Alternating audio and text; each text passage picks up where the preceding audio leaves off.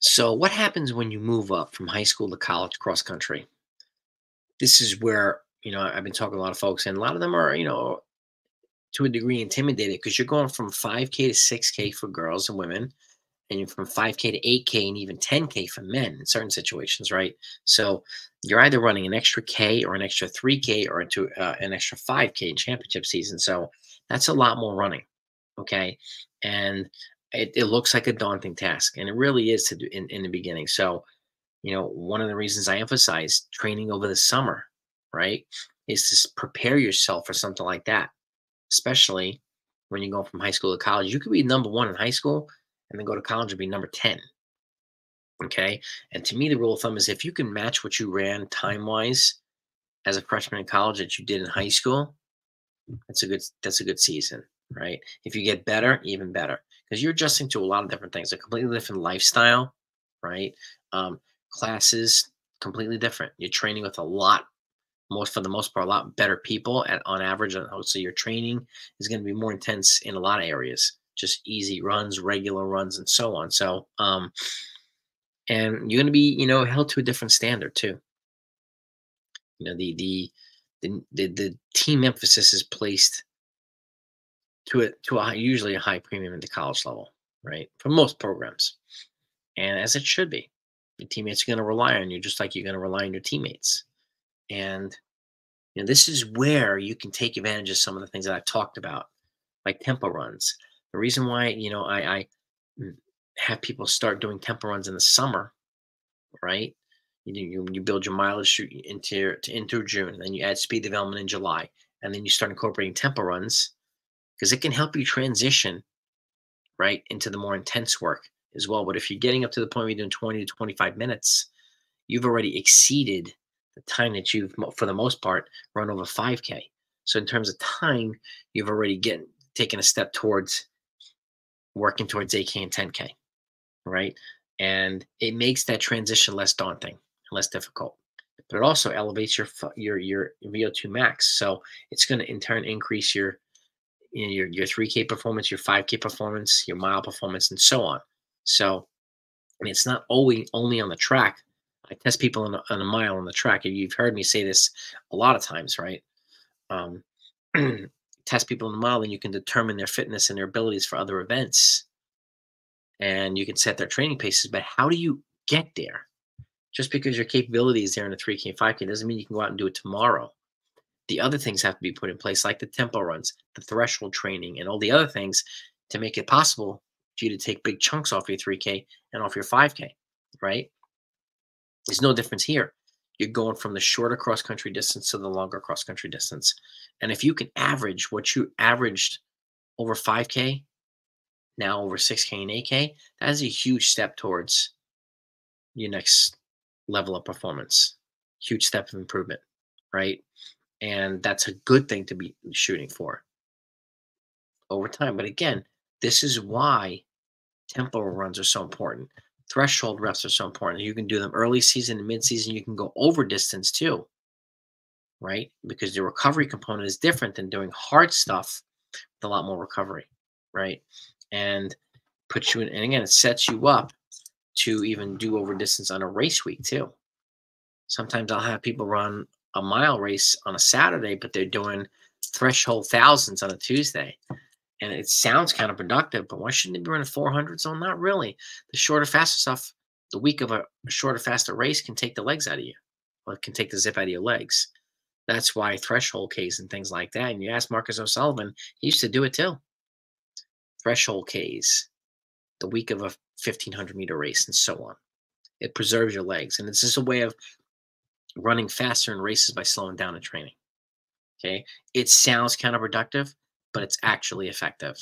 But going back to the moving up from high school to college cross country, these are the types of components of training that I highly encourage you to incorporate if you're not incorporating them now. If you're a coach, please incorporate them. Please consider incorporating them with your athletes. They will make a world of difference. And if you're not subscribed to this channel, please do. If you're a coach or an athlete, I've got 600 videos. Okay, and you have direct access to me. My email address is blackbeltrunningcoach@gmail.com. And again, it's blackbeltrunningcoach@gmail.com. That's my email address. Okay.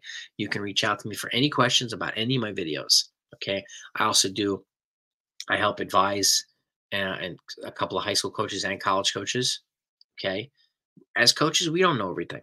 Some are beginners coaches and want, how to be able to chart the right path. So they're doing a good job moving forward. I'm happy to help those coaches, all of them, because at the end of the day, I want to pay it forward.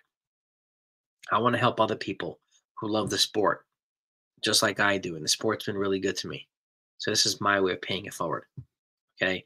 I want to share my knowledge and insights with you. And I'm speaking from experience as a former competitive runner and a coach for the last 2 decades plus. Okay. I'm also USATF certified. I'm also Wharton trained and certified in active isolated flexibility, musculoskeletal therapist as well. So I'm here to help you run fast and teach you how to stay healthy while you do it. And that's the other part, one of the other parts of the puzzle, right? So if you have any questions, reach out to me. And please think about this. And one of the things I talked about recently is visualization, right? Is, kind of mental preparation to think about, okay, what do I want to accomplish in this race? What do I want to accomplish in this workout? Closing your eyes and spending a little bit of time and thinking the morning of a race or the night before.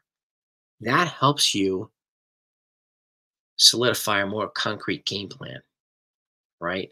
And makes it more realistic for you to actually feel like you can execute the game plan. Because at the end of the day, you want to manifest what you're visualizing into reality. Okay. And visualization can help you in this regard. How am I going to get from 5K to 8K now? Well, consider that your domain, your office, right? That's your homeroom. This is where I'm going to go to work. This is where I'm going to make the opponents hurt, right? And how can you do that? By doing the work, the necessary work, not only over the summer, but during the cross country season. I say this too. Running over the summer makes a difference. Running over consecutive summers makes a big difference. Okay.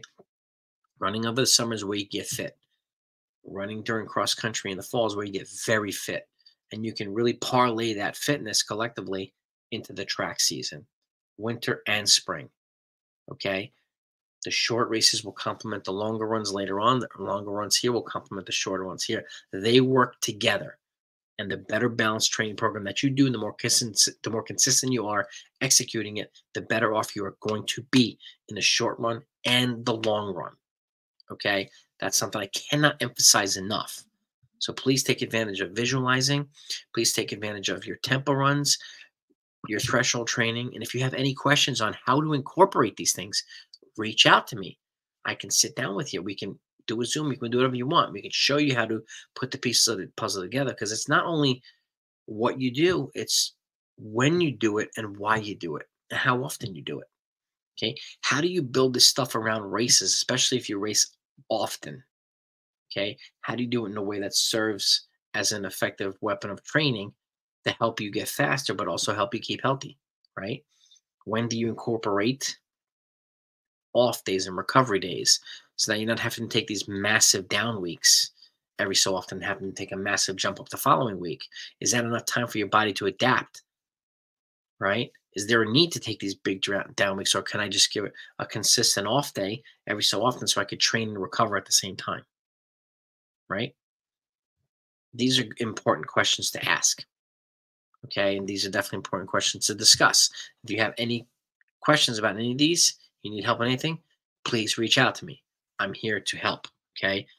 And that's what I wanted to talk about today, going from high school to college cross country, because there is a transition, and I encourage you to be ready for it, okay? And how do you be ready for it? Put in the work over the summer, talk to your teammates, talk to your coaches, ask him or her, what should I expect going from 5K to 8K, or going from 5K to 6K, right? What should I expect? Okay, and they will more than likely be more than happy to talk to you about it and give you some insight.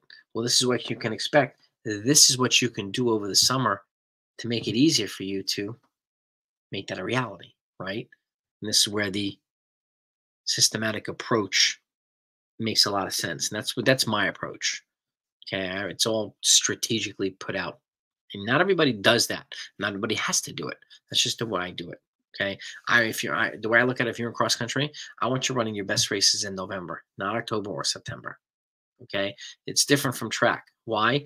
Because you can get an early season track qualifier, basically just train the whole season, rest, train, and so on, and just show up in nationals with your automatic qualifier. Cross country is different.